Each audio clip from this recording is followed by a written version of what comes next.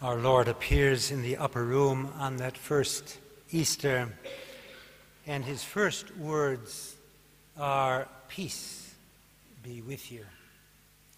And he repeats them, "Peace be with you. As the Father sent me, so am I sending you."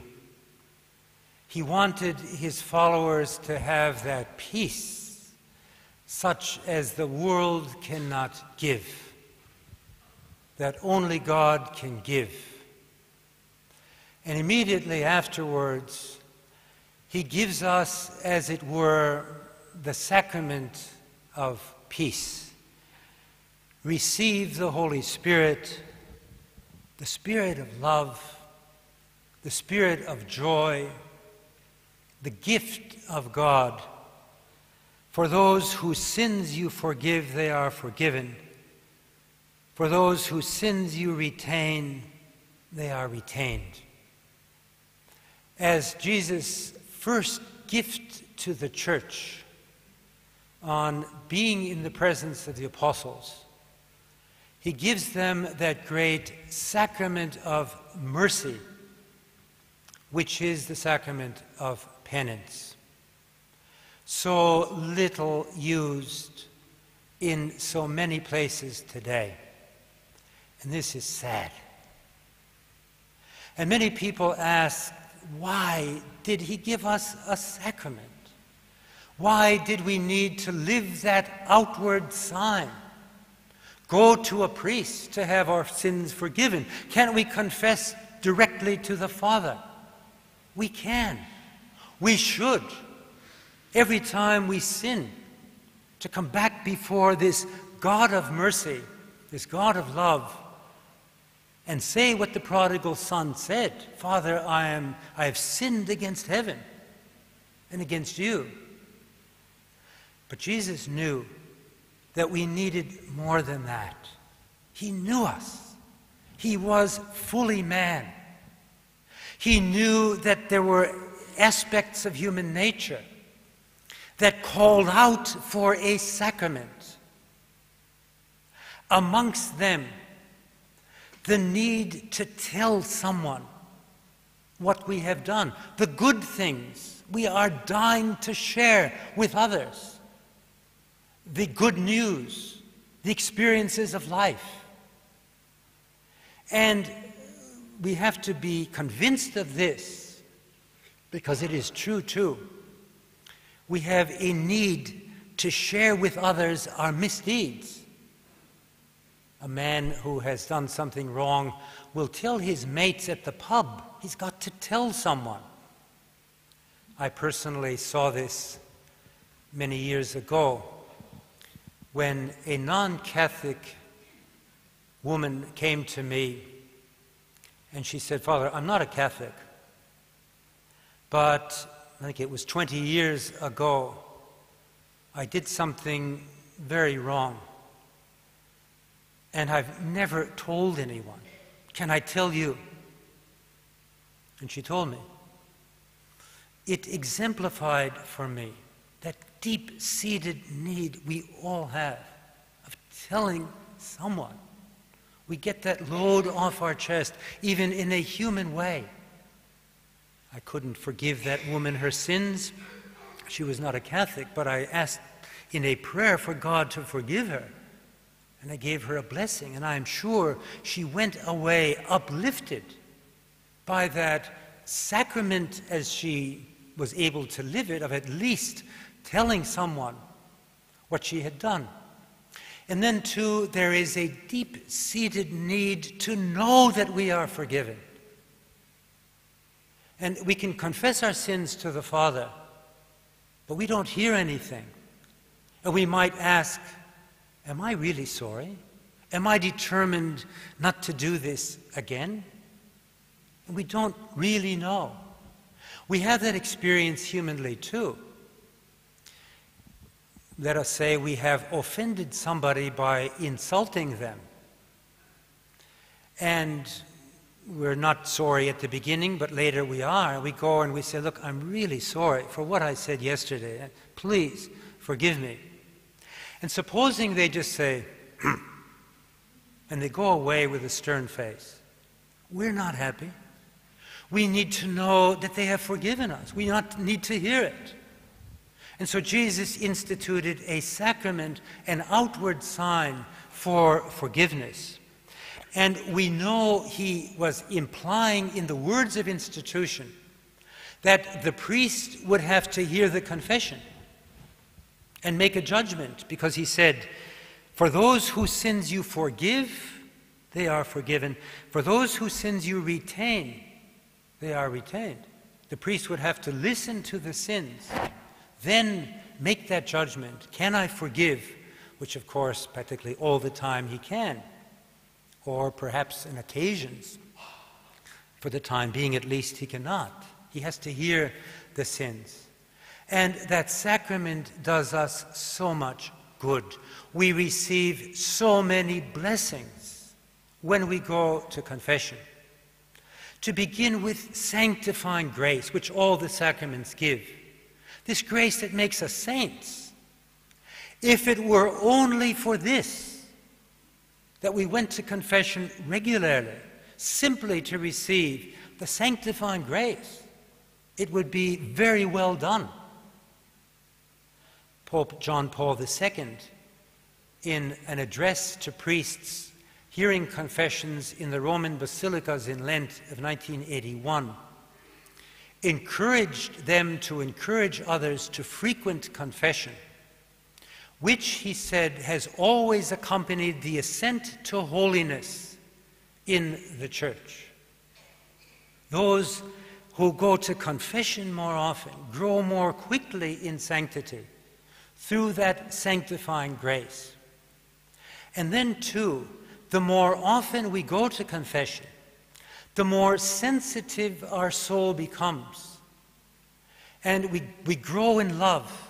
And when we have offended our Lord in smaller things, we are eager to go back and ask for his forgiveness.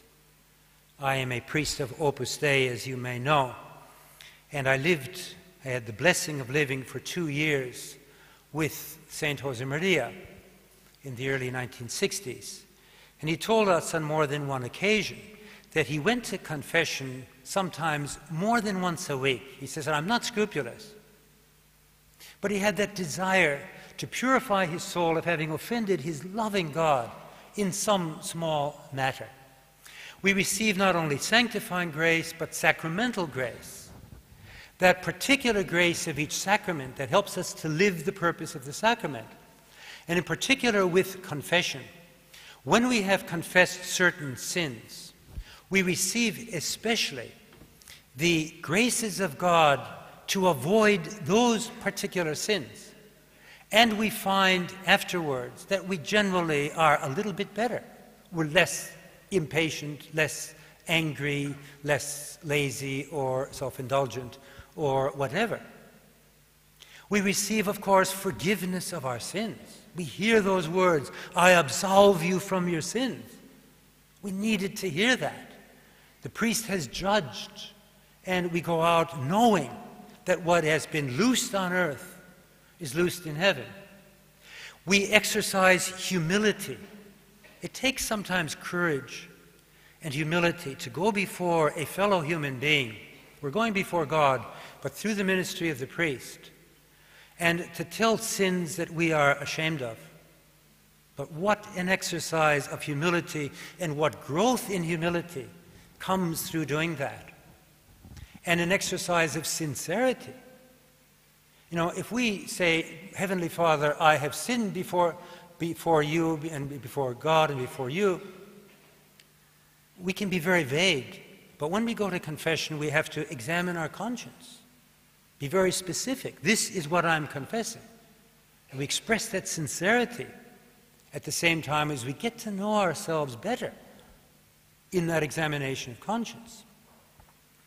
And often the priest will engage us for a short time with some words of advice, clarification of some doubt of conscience, a personal encounter with Jesus Christ through the priest.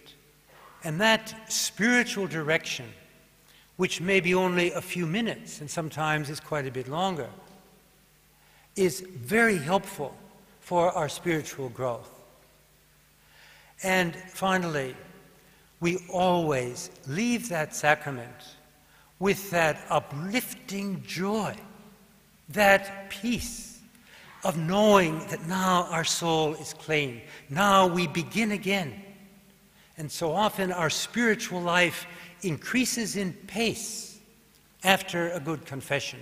Our soul is clean. We want to keep it that way. We struggle harder with all of the grace that the sacrament gives us. Let us make frequent use of this great sacrament of joy, this great sacrament of mercy, and let us help others who have not been to come back, as Pope John Paul II said so eloquently in Randwick in 1986. Come back. Occupy that place that only you can fulfill. Come home. And often they need someone to help them. Just in the last few weeks, having preached on this sacrament in the recollections that I give in Sydney, and encouraging those people to bring others. One particular woman had already been living this, and she told me later that in the following weeks, she took back to confession two, I think it was relatives, two women who had not been practicing the faith at all for over 20 years, and the 17-year-old son of one of them, whose life had become completely mixed up, who hadn't been to confession since his first confession and first communion, plus another woman that had been only a few years and who was practicing. And she gave those people a truly happy Easter. There can be no happier Easter than being in the grace of God, sharing in the joy of the risen Christ in a spiritual way. And last year, I was visiting an older man in hospital who had broken his hip. He was in a ward with 4 beds, 2 of which were occupied by elderly women. And he was wondering, why do they put me in a mixed ward? Well, I took him communion. And while I was there, the daughter of one of those elderly women said, "Father, could you say a few words to my mother? She's blind, but she can see you. She can't see you, but she can hear you." And so I went and spoke a few words to her, and she was in her 90s. And she had not been to the sacraments since she got married. And I asked, "Is your husband still alive?" They got married outside the church. And she said, "Yeah, he died some years ago." And I said, "Would you like to receive the sacraments again?" And she said, "Oh, I don't think I'm worthy." And I said, "Well, we'll make you worthy." And the following day I went back and I spoke with her and disposed her for confession and gave her communion. And afterwards, with tears of joy running down her cheeks, she explained she had not been to one of those sacraments, probably confession, since she got married outside the church, and it was some 70 years before. And the other sacrament, probably her first communion, since she had been confirmed maybe 80 years before.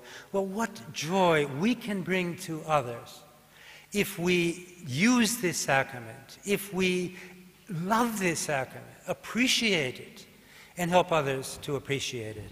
We're on the eve of the feast of the Divine Mercy.